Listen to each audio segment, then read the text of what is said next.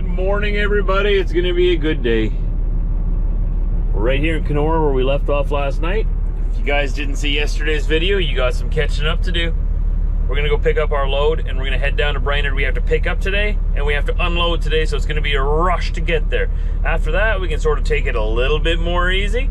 And we gotta head down to Minneapolis to reload tomorrow. We got a lot to do. Let's get to it.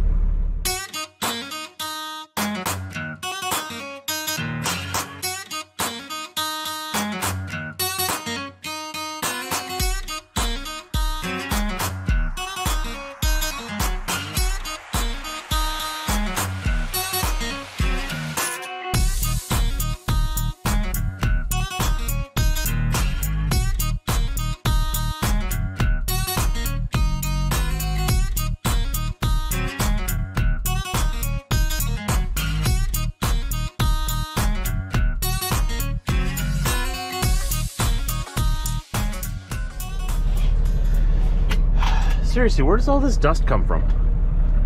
I dusted this last night. I wake up, there's dust again. Interesting. Interesting. Okay, rock and roll. Old Blue's ready to go. I'm ready to go. So get our load. It's a load of, I guess they'd call it engineered lumber. Or it's just finished lumber. We gotta tarp it. Well, that's no problem.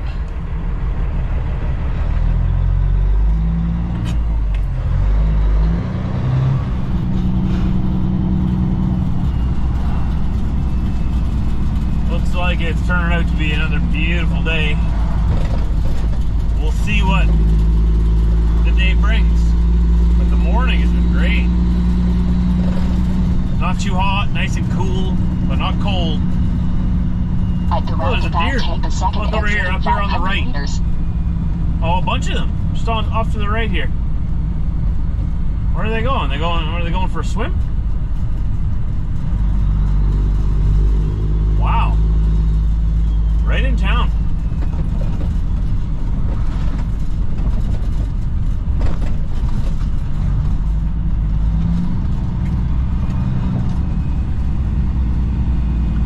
This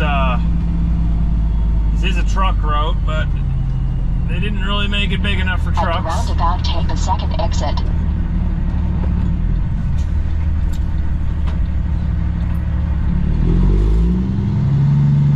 So we don't want to go that way. We're not allowed to turn right here. We'll go left.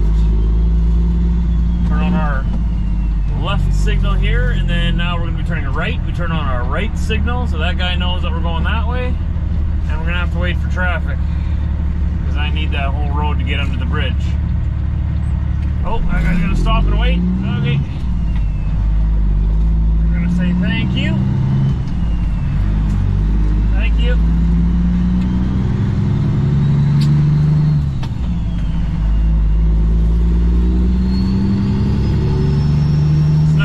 Pay attention like that. In 500 meters, slide left on Veterans Drive, Highway 658, and then slide left in 80 meters. It's even nicer when engineers build roads that are big enough for the vehicles that are going to be using it.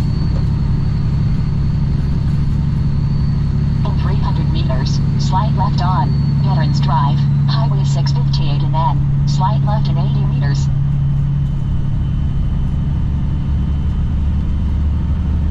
Just the perfect morning. But it is getting that cool feeling.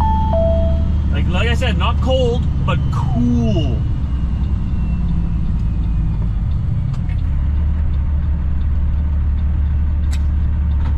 Might be a sign of things to come. Slide left. Well, no, I think that's a pretty hard left there, Karen. That's a right angle. That's a hard left.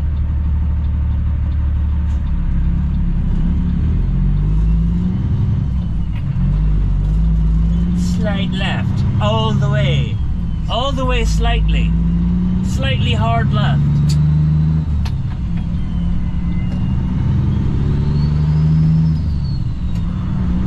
I slept down at the co-op there because we're not allowed to park at the petrol pass. Though a lot of guys do anyways, and nothing ever happens to them.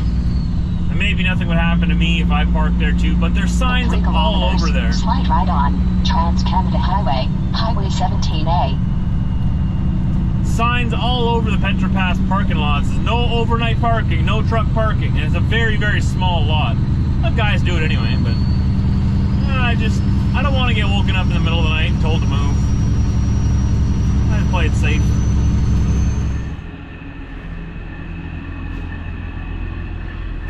We are loaded, tarped, and ready to go. Thanks to Jake over there, my co-workers, who helped me tarp this up real quick. Really appreciated that. We got this done with 2 tarps. So there's 1, 2, and there's not much of an overlap here, you'll see. You see that? I put 4 inches overlap. So I got the strap on here holding this tarp down. And then got a little bit of a lower stack back here, so I put 2 straps over here just to stop the tarp from flapping too much in the wind. That's our load. He's also going to Brainerd, to a different location though. And then we're gonna probably see each other again tomorrow. We're both reloading in SHAKOPEE. Okay. And just so you know, this cooler I bought, this cooler fridge, is working great. Very happy with it. Very happy. Ice cold water. Waiting for me.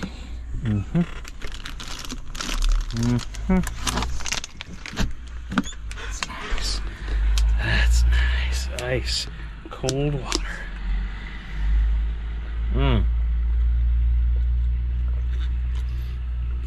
Oh, you can definitely tell the difference from my other cooler.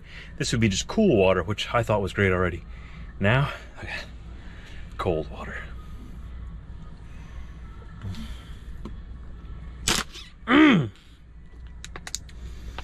Happy with that purchase. Yeah. Okay, we're loaded up. We gotta go.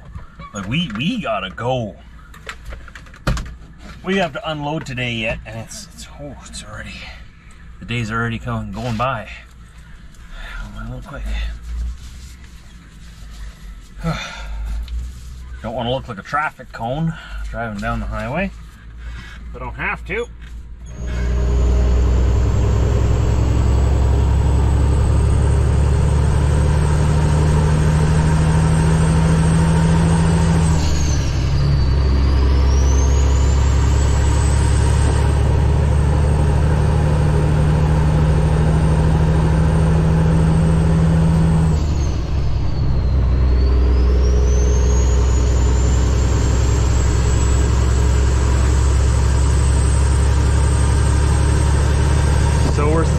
Gross weight of approximately 78,000 pounds. Well, maybe 79,000 pounds. I've got 5,000 kgs on my steers. I've got 15,200 kgs on my drives and 14,900 or about 15,000 kg on my tandem trailer. Yeah, about 78,000 pounds or so, that's what I'm thinking.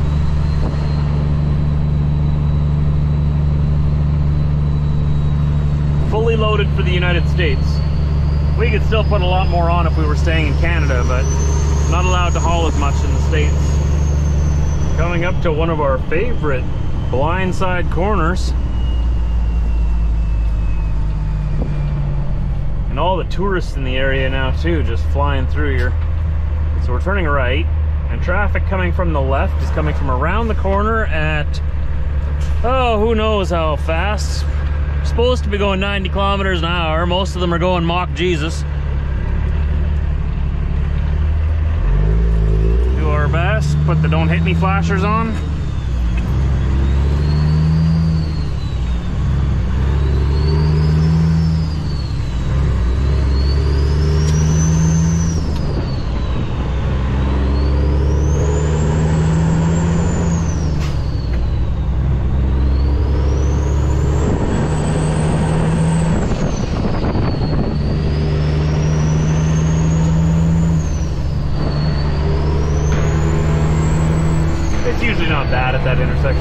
sometimes makes me a little nervous that I can't see very far.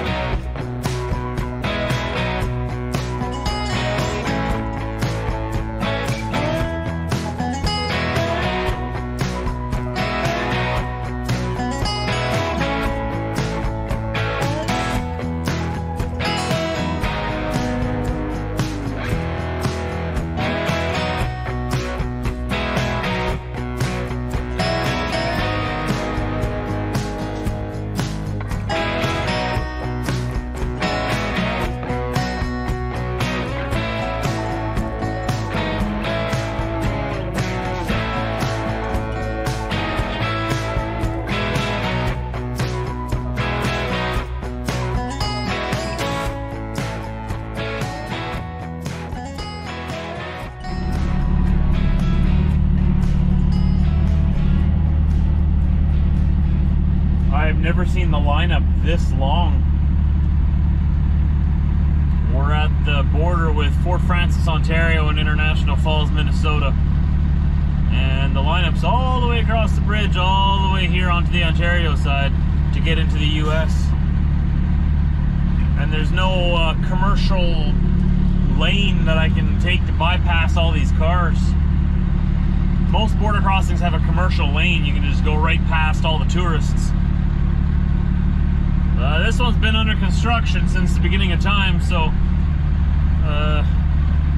we all gotta wait with everybody else here. Looks like we're kind of moving ahead pretty steady, and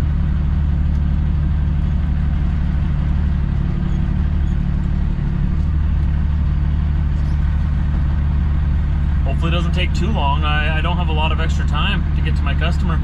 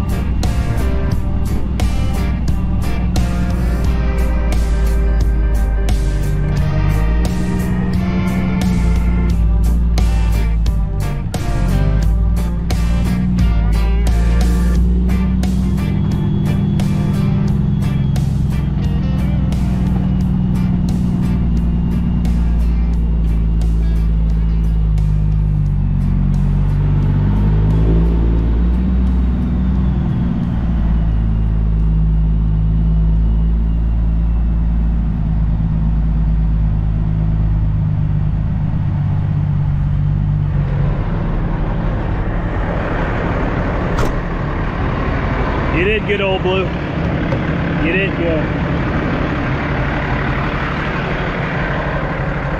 Made it to Brainerd just in time to be unloaded today. I had to be here before 4:30 and I got here at 4:20. I'm that guy today. I'm your favorite guy, showing up 10 minutes before you close. But I did call ahead, okay? In my defense, I did call ahead and I let them know, okay, here's the thing. I know you guys close at 4:30. I'm probably gonna be there at about 4:20 or 4:30 on the dot. What do you say? You wanna unload me today? Would you be so kind? Ask him real nice. I said, yeah, sure, why not, Josh? Come on down, we'll get you unloaded. And they actually helped me. So I got here, I got in, got my tarps off, rolled up, got all my bungees put away, got my straps put away, and I was out of there in half an hour. It's the fastest time ever. They gave me a hand and helped out, so that was really awesome. So, like I always say, you know, you just gotta ask. You have not because you ask not. I could have just been like, oh, well, I guess I shouldn't show up.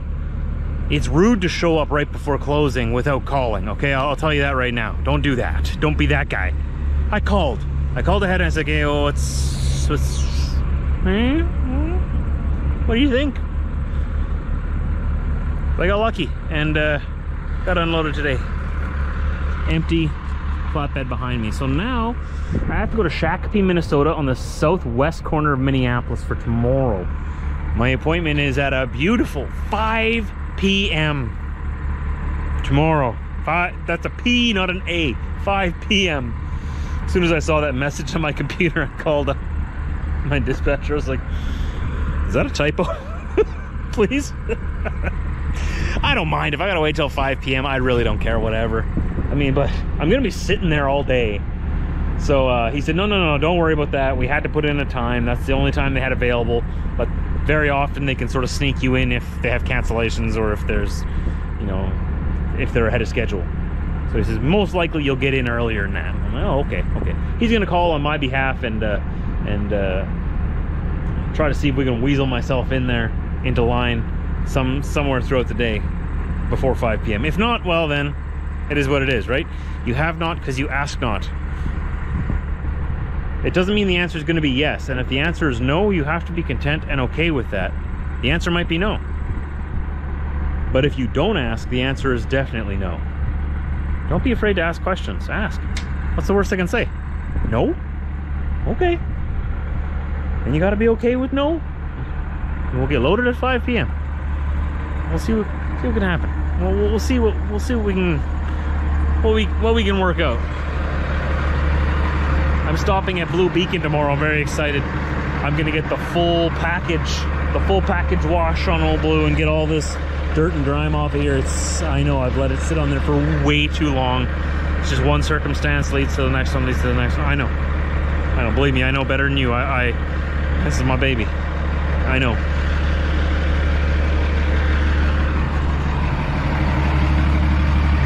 Hopefully we can get the shine back to it tomorrow. A little bit of help from them, maybe some chemicals. I don't know. Don't worry, don't cry. Don't cry. It'll be okay. It won't hurt. I promise, it won't hurt. Gotta get that belt replaced. Belt slips every time the fan comes on. And it goes beep. Keep forgetting. Gotta switch that fan belt before it switches itself, you know, and snaps on me. Ah, yes, it's always something. It's always something. Let's go. Got 2.5 hours. I want to get through Minneapolis, St. Paul, or Minneapolis tonight yet. Because I don't want to deal with that traffic in the morning. Minneapolis is crazy. Some of you live in Minneapolis, I know that. And that's why you're so happy all the time, because you live in Minneapolis.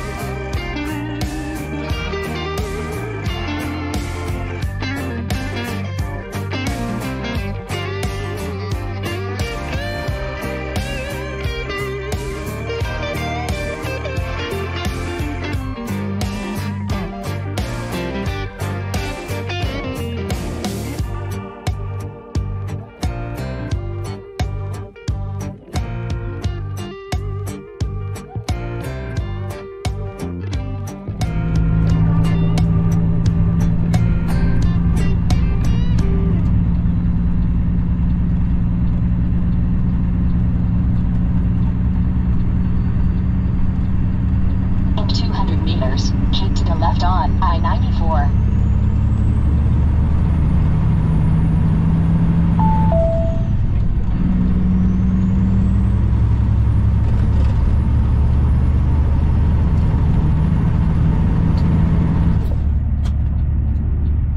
Well, we made it to SHAKOPEE.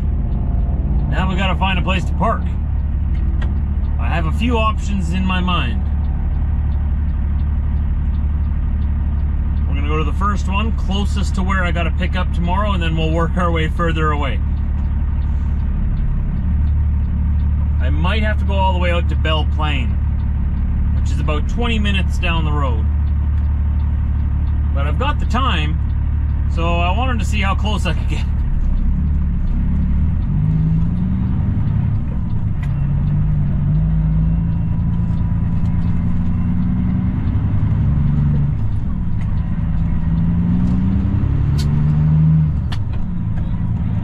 In 100 meters, make a U-turn if possible. No, Karen. Following Google right now. You don't know where you're going. You led me straight into that dead end. Google wouldn't have done that. Google knew there was a roadblock there. You didn't. Dropping the ball, Karen. I've got Google Maps on my phone, and I've got my GPS on my dash. Google Maps knows when there's a road turn closed. right on Marshall Road South, CR17. Well, now you got it. There you go. Well, this is a little bit ridiculous, but look where I had to park. A rest area. So yeah, I'm parked here at a rest area. Rest area is actually full, but they have parking along the side here. So I picked a spot right underneath the light. So that old blue is nice and lit up here through the night. It's a little bit frustrating finding parking. So I went into SHAKOPEE there, right? I went to the McDonald's. They have some truck parking there. I was like, oh yay, they had some truck parking available. I pull in there and I read the sign. And the sign, it's a nice sign. They're politely saying, hey, this truck parking is for McDonald's customers only, and please keep your stay to 30 minutes or less. There's only like 5 spots, right? And go, okay, well, you know, they asked nicely. They put up a sign and they said they'll tow you. They probably wouldn't tow me, but whatever. They asked nicely, and just for the sake of people coming in the morning for their like McDonald's coffee, they're gonna want some parking there in the morning, and I shouldn't be plugging it up there parking overnight, especially when there's signs right next to me that say, hey, no overnight parking. So I said, okay, I'll respect that. So I went down the road to this next truck stop just west of SHAKOPEE. What is this, Highway 169? There's a Holiday Inn, Holiday Express truck stop anyways. Has about 20 spots or so for trucks, and it was half empty. I pull in there, I was like, wow, look at this, half empty, I got a parking spot. But I noticed every parking spot had a number, like a sign with a number on it behind it. Like, that's odd. Truck stops don't usually have numbered spots. And I look at a sign across the way, so I park in one, number 4. And I walk out just to check, like, okay, if they're numbered, this is weird. I bet you anything it's paid parking. I bet you anything. So I walk over, I see a sign, they're like, all parking is reserved, and you have to pay to park. I'm like, okay, let's go see how much it is. So I walk all in there in a good mood, whistling to myself. I go up to the desk and go, hey, I just wanted to know about the parking. Are we allowed to park here overnight? Like, yeah, it's $25 US. It's like $30 Canadian. One night. From here I can also see the entire rest area over there. So as soon as somebody leaves, I know there's a spot available there. But I kind of like where I'm at here right now. It's on the side here. We're allowed to park here. And it's quieter, right? I will have drivers driving back and forth past me here, but at least I won't have someone like idling right beside me all night, right? So anyways, I mean, I hope you like my story. I'd really like to know what you think of that situation.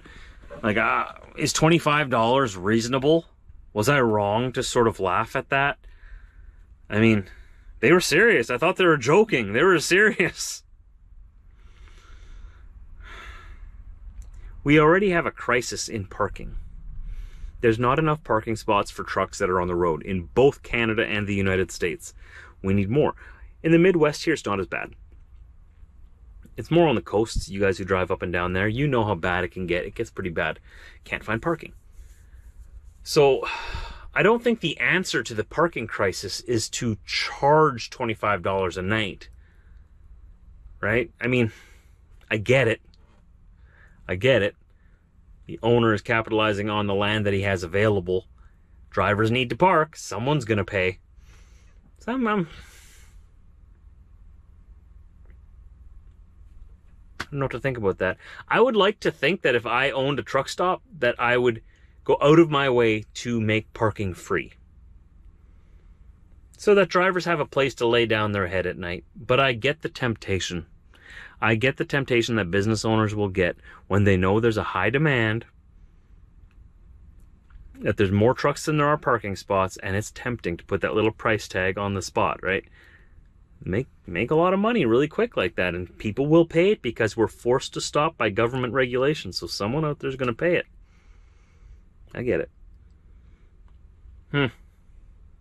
Anyway, I'm good.